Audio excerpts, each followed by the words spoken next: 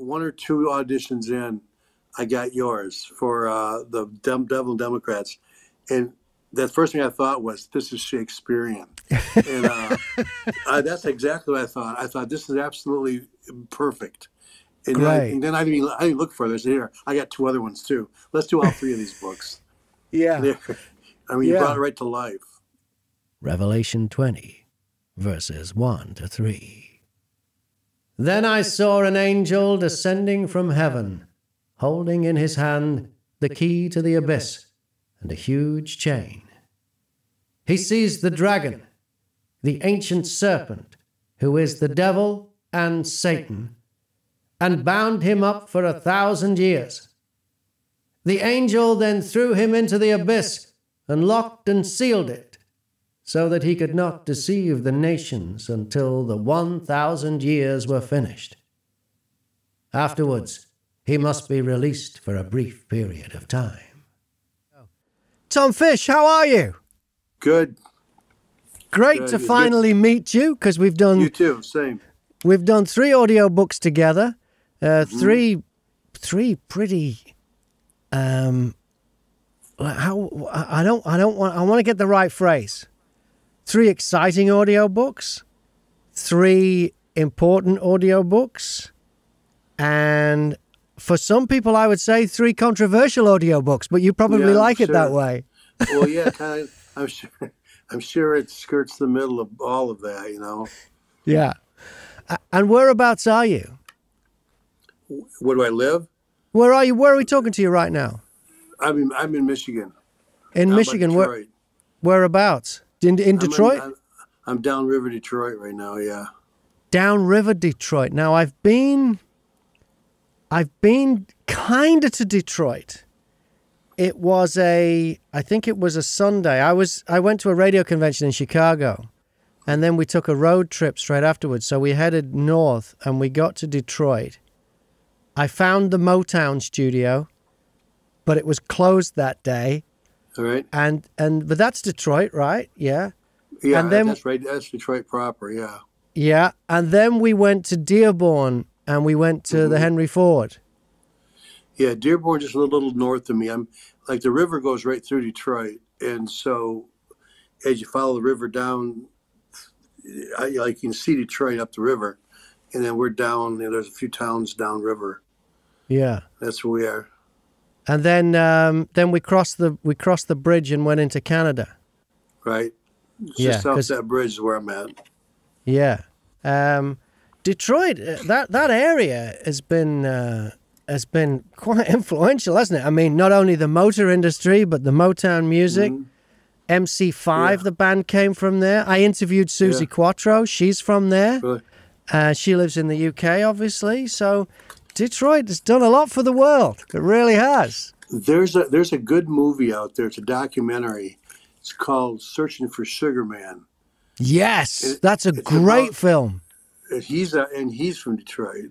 Is he? Yeah. Sixto Rodriguez. Yeah, he's from Detroit. Rodriguez. Yeah. That's a hell of a movie, isn't it? South African film. I watched it on a plane once, and as soon as I got home, I said to my wife, I said, "You've got to watch. We've got to download. You've got to watch this film. I'm not going to tell you anything about it. Just watch it, because there's a hell of a twist in it." Yeah. It is. Yeah. Yeah. And he's from that way too. Wow. Okay. Did you grow up in that area? Yeah, just north of here. I grew up in Saginaw, which is 100 miles north. Yeah. Okay. Well, the first thing is that the first book is out now. The second book is out too, isn't it? Is the second book out? I think all 3 of them are out. All 3 of them are out now. All 3 of them are out now. I think this morning only 2 of them were out. All 3 of them are out. So the books are by Patriot Church. What is Patriot Church? Patriot Church is what I began. Along the way, I've kind of started a couple churches, and I never kind of been far removed from the political / biblical arena, and so now with everything that's going on in the world right now, it just seemed like a Patriot Church kind of dug its heels into a certain genre or a certain part of the movement. Right. So you've got the word patriot, which is connected to the right of politics in the USA. Although Mm-hmm. neither side should own that word, but it does seem that it's the red color Yeah, well, that is associated. it's like that one quote that was in the book, and where Trump was in at the New World Order or WF in wherever, I can't draw a blank right now, but when he said the future doesn't belong to globalists, the future belongs to patriots. Yeah. And that's kind of, yeah, that can encompass both right and left. Right, okay, yeah. But it does seem to tend to lean towards the right. So Right. I think it's fair to be said on your behalf that that's where your politics is. Yeah. So, and then of course we've got church, which is a Christian church. And you've in this, you meld the two, the politics and the Christianity in the two. And that's Right. what Patriot Church is about, yeah? Yeah, pretty much. I mean, it's hard to separate those two. Okay. And why is that? Why is it hard to separate the two there for you? Because I see it as it's no longer right against left or conservative Republican or whatever. It's good and evil, and you're either on one of those sides or the other. And I think if we see it in our political movement, we see it in nationally, we see it globally. Yeah. You know. Yeah. And the book interprets messages from the Bible, in particular one big message. And we're talking about stuff that's in the book of Daniel that reappears in Revelation. Right. How did you work that out? Was it you that worked out what the message is, or did it come from other people I've been working it? I've been doing that for probably since the late '90s. I think I've written books back then on it, which are more extensive and more detailed. But as I got these three recent books, were kind of, I wanted to have a voice politically here on what's going on right now. So I kind of brought those back to life, and that's why I did three of them, because they, like I told you at one point, I really wanted to do one book, but I got all this leftover stuff. I'm like a cook that baking a pie, or a baker that's baking a pie, and I got all this stuff left over, so I need to make two more pies, and that's kind of how I got. That's how I come. But to that biblical, so I've been doing that for my whole life, probably. So this is an interpretation that you found in there that, for centuries has been missed. And I don't know how specific you want to be. I don't with spoilers, but there is a certain definition of something, and it's the number of the beast, the 666, that you think that most Christian teachers or people who teach what's in the Bible and the interpretations have got it completely wrong, and they've identified the wrong thing with that number. Well, I think, there's a lot of beliefs of what 666 comes from, and how it's derived, but it all leads back. If you look at some of the definitions, if they're not so far off the beaten path, I think everybody, researchers and everybody kind of globally for years, for probably centuries, have identified the Roman Empire as the beast. It goes back before Jesus' time. It's currently going on, and it has all its factions, all its heads, all its horns, all its kingdoms. So I don't think that's a mystery to you, but I think a lot of researchers identify that. What's confusing is, people have written off the Roman Empire currently as, that just happened. Something happened a long time ago, not realizing it's front and center in politics right now. And so I think that's part of what I wanted to talk about mostly. So those who haven't read the book or listened to the audio book, 666 refers not to Satan, which a lot of people believe, and the mark of Satan. Right. It refers to, in the biblical context, the Roman Empire. But what you're saying is that empire is alive and well, and has just reinvented and rebranded itself through the centuries. Yes. Well, yeah. It started. It started prior to Jesus' birth, and it died its mortal wound in 476 A.D. and it was resurrected as the Holy Roman Empire, which Revelation 13 talks about, Hmm. and that has moved forward. And I guess that's what people don't recognize, readily recognize, is that after it's moved forward, the it's moved right to present time. The Holy Roman Empire was the First Reich. Hitler's Nazi Germany was the Third Reich, and we're living in the time of the Fourth Reich right now, where you can see it rise its head, and that was probably the main thing I wanted to point out in the whole, Yeah. in all of it. Yeah. So what does it mean? Why do you think that we were given these prophecies in Revelation that relate as well to the book of Daniel? And how it's clever how you say that the two need to be read together, and then it does all Right. kind of, it fits then. There's stuff in Daniel that on its own is a bit vague, and stuff in Revelation which is on its own is a bit vague, and you've put them together and it makes everything a lot clearer. Right. Why do you think we as humans living in this time right now, and I say like the last couple of 100 years, why do you think we were given that information in the Bible? What can we do? Why have we got this info from God? Why is a good question. I think it's just I think it's to show us, to give us some kind of light, some kind of understanding. If we take the initiative to look for it, we can derive this understanding and not be confused by all this stuff that's going on around us in the world. I mean, go back, imagine like during Nazi Germany, during World War II. I mean, the world was at war, and we had, like for the most part, no one had a real compass of what was going on day to day. Yet, if you apply all that in the Bible to it, you could see that we were coming out of that and heading to something else. And that something else is upon us. I mean, I think that something else is where we're at now. Because hardly anybody would argue that the Third Reich, the Nazis of Germany, I mean, they were evil. There's like no question, Yep. No question. Yep. Why should we be thinking that the current Biden Democrats, and you mentioned Obama as well, why there's evil there too? Because it doesn't seem, from the outside, it doesn't seem like it's on anywhere near the same scale as the Nazis.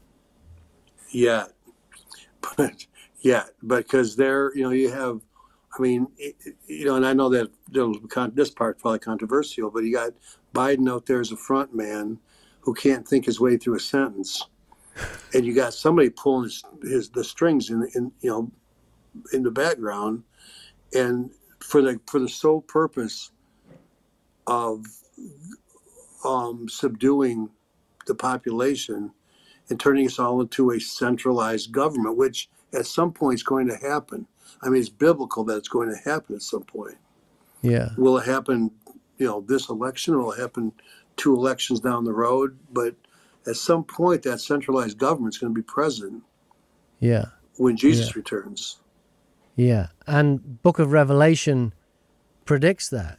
So the timing is still not known. But what will happen when that takes place?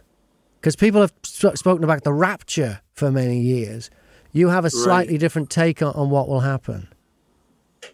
Well, I mean, that's part of the whole thing, is that, Jesus's thrust isn't. I mean, the secret rapture is contrived. That there's no rapture in the Bible. You can see in some of the passages that I cite in there that Jesus is coming and the government will be on his shoulders. He is, and I only put a few of the passages in this particular Democrat's book, but in my other books, I talk a little bit more extensively about it. But well, we can talk about all 3 books, because I think all 3 books lead on from one another. It's just that this one was released first, so that was the one I contacted you about. But we can talk about all 3, yeah. So, yeah. Yeah. Well, basically, there's more passages in the other books Yeah, there's some in this one too that talk about Jesus coming with the government on his shoulders, and his purpose is to the second coming is to overthrow these current governments and set up his own government for 1,000 years, yeah, and during that time to subdue Satan for 1,000 years, so we can no longer deceive the nations, and that's yeah, real clear. And so he's put away for 1,000 years, and while this whole other government system's going on, but at the end of that 1,000 years, he's released again to have a war against the current government. That's I know this sounds like I'm like off the top of my head saying stuff, but that's very biblical. You can see it where it says he not to be the Satan's not to be released until the end of the 1,000 years, and then when he does come up out of the abyss, he gathers the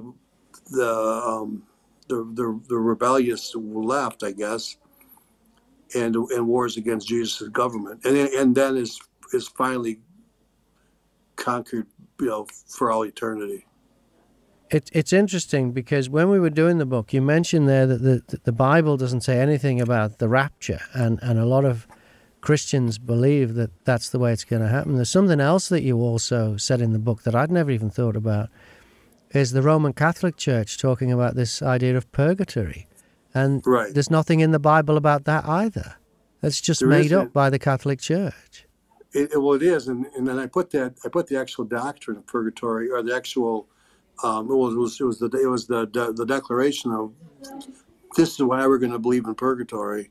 Yeah, And I mean, really, if you read that, it's what is it? I mean, in essence, it says we believe it because we want to believe it, and this is what we're going to make our parishioners believe. But don't get into arguments with the uneducated multitude. Just like don't talk about it with them. I mean, really, it's bizarre, and that's kind of a good sampling of some of those other doctrines across the board. Just say yeah. we're going to believe it because we feel like believing it, and so be it. But it's almost sinister, like it's in there by the Catholic Church to just control people, really. Right. And a lot of that, it seemed that way. Well, yeah, that's what that was about, and all the doctrine is, and that's when I ain't talked too much about this, but like the Roman Empire died, its mortal wound in 476. It was resurrected by the Holy And the reason Roman why you Empire. say mortal wound is because that exact phrase is used in the book of Revelation. It was a mortal wound. Right. Yeah. Yeah, it's used in the Revelation, and it talks about this wound, and then the wound is healed, and by the new beast that speaks like or looks like a lamb and speaks like a dragon. I mean, like I said, how much more obvious can it be? That's the Holy Roman Empire, and that kind of portrays itself as holy and is anything but. Not to mention, we didn't even get to the idolatry and all the Babylon mystery religion, all the stuff it brought forth. But just the whole use of the church in its government, Yeah. the Catholic Church. Yeah. So is the Catholic Church part of this New World Order as well, then?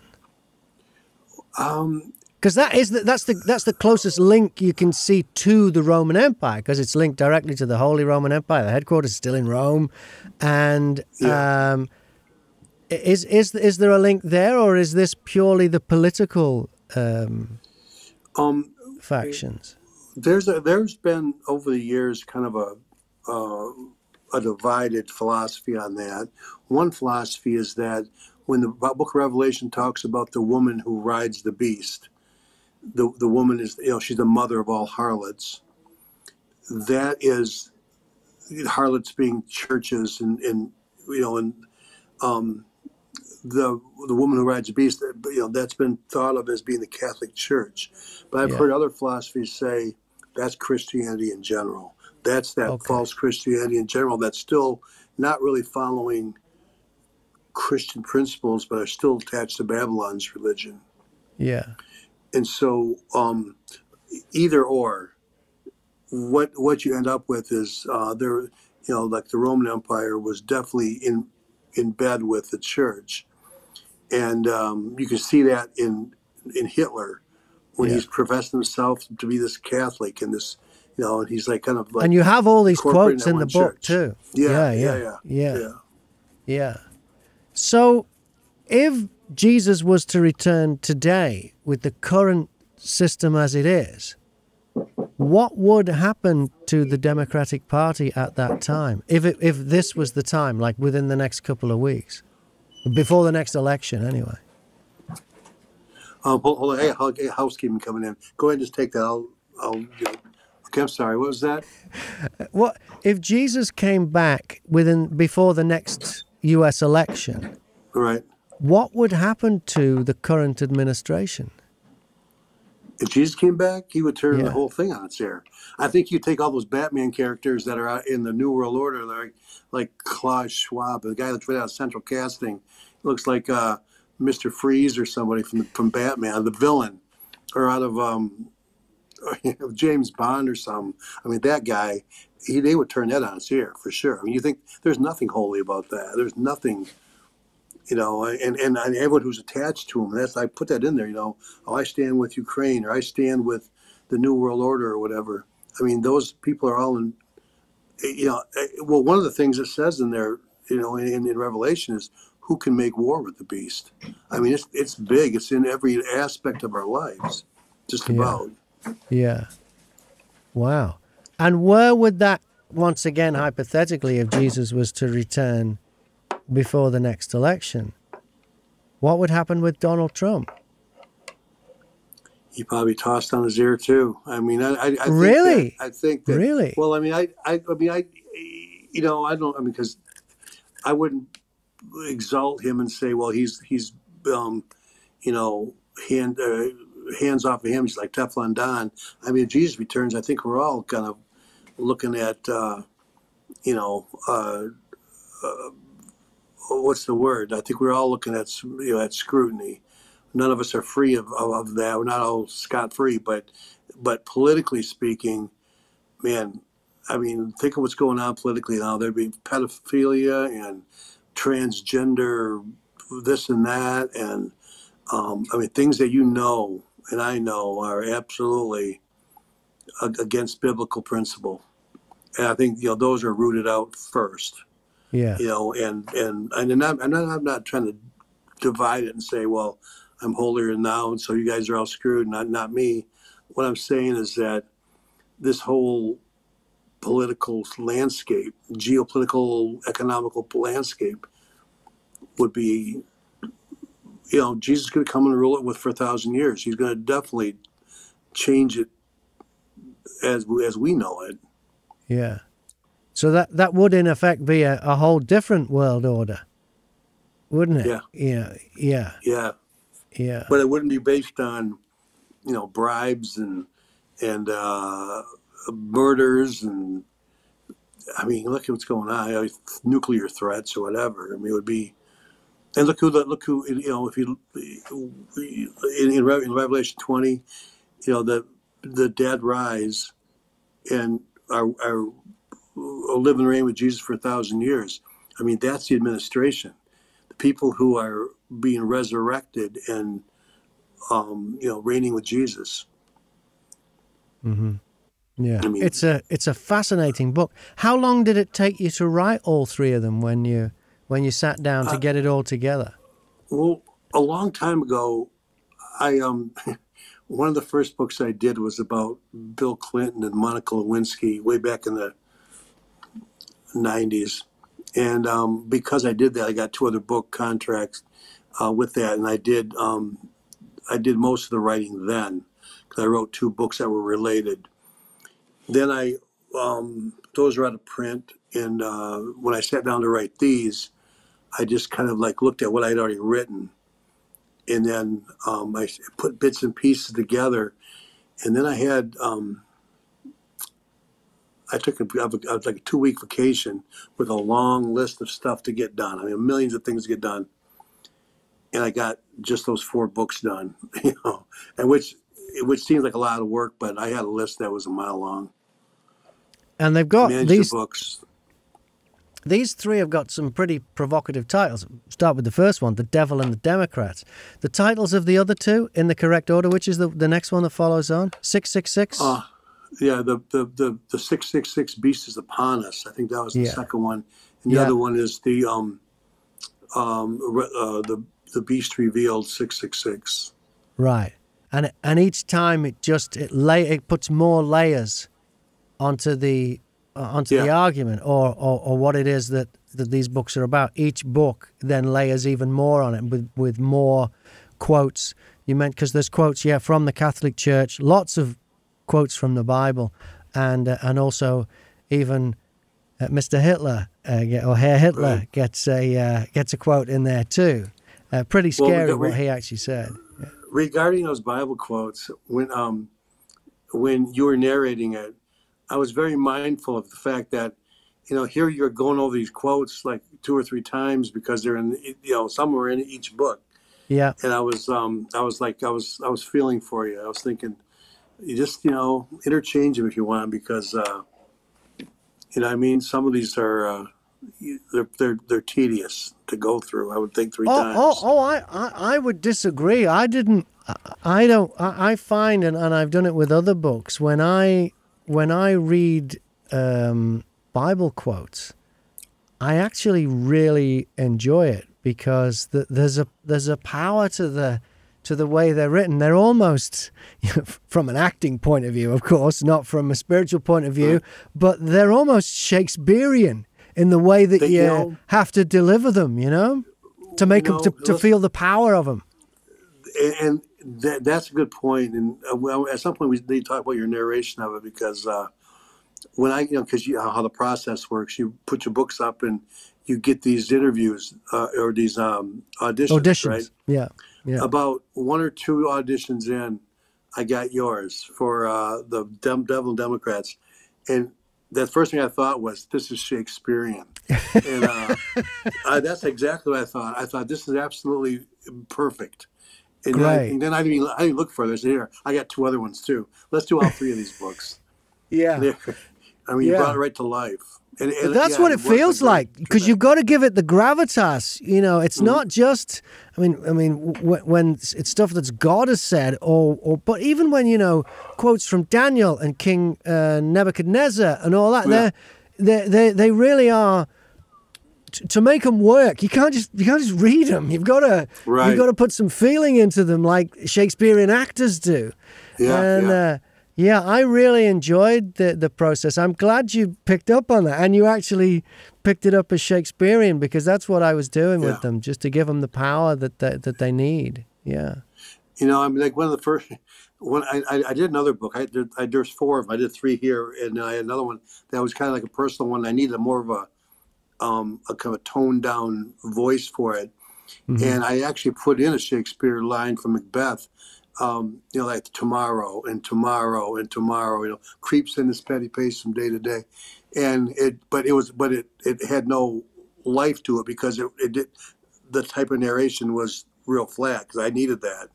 Right. But I can imagine you doing that. Time is but a walking shadow. Poor player. That one. That one. Yeah. And I deliberately put just a touch of echo on the quotes, so that you knew the difference between the actual narration of the information and the actual quote, so it was obvious, because I even put the echo on when the Catholic Church. I don't know if I did it with Hitler, but I definitely did it with the Catholic Church. I don't know if you did it with that, but because I was super excited once you started narrating this, and I was having everybody listen to these clips. I was listening to this, and this book should be great. And I'm having listened to it, and that's what everyone picked up on. Is like, I love the way you used that echo for the Bible quote. That guy was. I couldn't wait till the book was out. I had like all my friends like, look, listen, this is great. This is gonna be good. I'm excited about it. Because I don't get very excited about some of my writings. They kind of fall flat to me. They're there, but they're not. They are what they are, but you brought these 3 to life, and I really, really, really appreciate that. I'm so glad of that, Tom. And the other thing I liked, we mentioned it earlier in this chat about there was a quote from Donald Trump, And so I Googled the quote and found a YouTube video of it. It was at I think it might have been at the UN. And I managed to lift it and put it in, because anything like that where it's political at the UN or at a press conference or whatever, it's in the public domain. You can use it. It's not like if he'd said it, you know, specifically to one person for one thing, you can use it. So it was great to put that in there as well. I really enjoyed that, just to give it an extra dimension as well and more credibility, rather than me reading what Trump said. Here's Trump saying it, you know, so it's real. Yeah. And that was a perfect touch, because that's I was referring to that speech when he pretty much gave the middle finger to the New World Order, or to the WF, and said the future does not belong to the globalists. The future belongs to the patriots. And that's absolutely why he got indicted again. Like today, I think, or whatever. Yeah. It's like they're after him because he's not going with it along with his globalism, and the globalism is flat out Satanism. Wow. And who are these books aimed at then? That's a good question. I think I would like people to. What I'd like the takeaway to be is to see that this stuff that we're experiencing right now, COVID, all that COVID stuff, and then, you know, this fraudulent elections and everything that's going on, didn't just rear its head in the last couple of years. This is a culmination of what's been going on for 2,000 years or more. It's just a different face on it. You know, because one of the things that says, you know, the beast has given its power through Satan. You know, Satan has given it all of its authority. Well, that beast isn't just something that's in our future. It's been going on prior to Jesus' time, all the way through the ages, in every facet, through Napoleon, through Hitler, you know, the Third Reich, and right now. And, you know, like right now we can see it happening, and we got such perfect characters, like I said, it's like right out of Central Casting, presenting all of this stuff. I mean, you couldn't have done it better to get Klaus Schwab and George Soros and these people that are, I mean, like they are, you know, you couldn't have Batman, you know, the Riddler, Joker, Klaus Schwab, you know, I mean, they're all part of that. So how do we find out more about Patriot Church? I'm going to put more books out. Have you got a website? I don't. Okay, right. I don't, but I mean, I got different sites, but I like to put some of the books up on the sites. But I think that's a good question. I really wanted to, at some point, it would be great to have a group of people who would study the Bible, and then also give to some of the causes like hunger and poverty, or like in the capacity where I work downriver, people need utility bills and, you know, things help with those types of things. Mm-hmm. You know, I'd like to, like, because, you know, behind every church nowadays there's some kind of donation thing, you know, and if people are like, I don't want. It would be great if people could come to like a church meeting, right, and bring like cans of food and put them over in a box somewhere to give to the public, you know. Yeah. I mean, it's not it's not. I get my point is, it's more about studying the Bible, and it's not a money making scheme or whatever. Yeah. Okay. Well, what I'll do is if you're watching this on YouTube, I'll put links to not only The Devil and the Democrats, but the other two books as well. So you can link directly to them on Amazon, cool. And you can download them from there. And the links will be direct to the audiobooks, but once you follow the link, if you want to get the book to read, you want to get the ebook and download that, well, you'll be on Amazon. You just click once, click back, and it'll make sure that you've got that version of it. So check that out. Those links will be in the description if you're watching this on YouTube. Well, what's next for you, Tom, and Patriot Church? What's the next big project there? I got some other, some books I want to write. I got I got some ones that are unrelated to Patriot Church and some and the politics and religion. I'm gonna kind of deviate from those. They'll probably have a little sprinkling of biblical stuff in there, and then I'm gonna come back to these, and I'll probably do another group of 3 or 4 of them that are related. I would like to do some things that not the same types of things, the same types of quotes, but other concepts, other principles. All right. Well, we'll have to keep our eyes out for that. In the meantime, thank you so much for choosing me as your narrator for this series of fascinating books. They were just a joy to do, and just intriguing, and I was getting deeper and deeper into it as we got further and further into them. By the third book, it was really I was really quite deep into this. It's really good stuff. So thank you very much, Tom, and thank you. Please stay safe and continue to be spreading the word. Thanks. You too. Thank you for bringing it to life.